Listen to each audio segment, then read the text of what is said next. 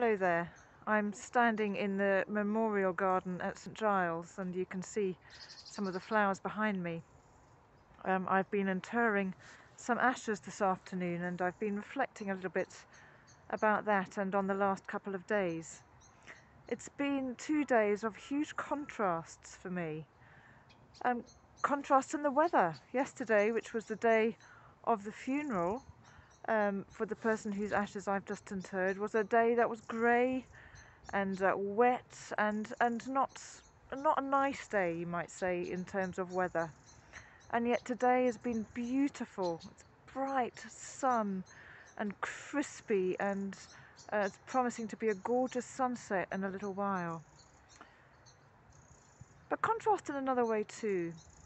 Yesterday, obviously, we had this funeral, and funerals are always sad in their own way, but this one was one of those that was particularly sad, in that the person who's died really has died too young,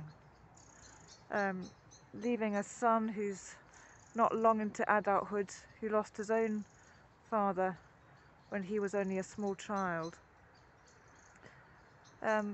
Leaving parents having to bury their own children just somehow doesn't seem right, does it? It was a day of deep sadness, and I felt deeply, deeply sad for this family, at the same time as also reminding them that actually death is not the end. But it has been a time of sadness, and yet also yesterday, at the end of my day, I was leading the Advent course, and we were talking about prayer and some of the things that we pray about. And one of the people that was in my group was saying at the moment her prayer is focused on thanks, because at the moment her life is full of joy. And she was able to recognise that she's in such a good season of life and would be so grateful for that. And so together with those kind of feelings of sadness yesterday was also that time of being able to rejoice with somebody for whom life at the moment is good. And it's just brought home to me afresh, I think, especially this afternoon as I was in the beauty interring these ashes, this beautiful day, as opposed to yesterday taking a funeral when we walk out at the end and it's raining. Just being reminded that life is a life of contrast, it's a life of season. There is a time for mourning, but there is also a time for rejoicing, and we go through these seasons in life, and obviously autumn is actually a season when we remember that, as we see the leaves falling and dying, and yet we know that life will come again.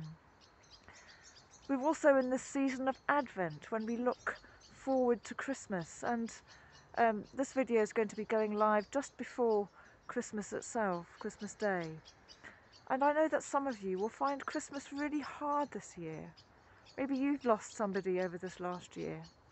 And I hope that you'll come to our Blue Christmas service on Wednesday the 22nd, if that's you, because we're doing a service especially for people who find Christmas hard. But I want to remind you too that remember that part of life and part of the rhythm that God has given us is that we can have that promise and that assurance that yes, there will be times of pain and suffering. We know that, we see that in the gospel story.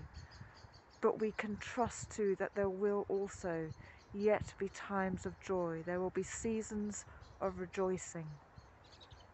And so as we journey together through Advent and into Christmas, let's remember that whatever season of life we're in, we can trust that God is with us in it.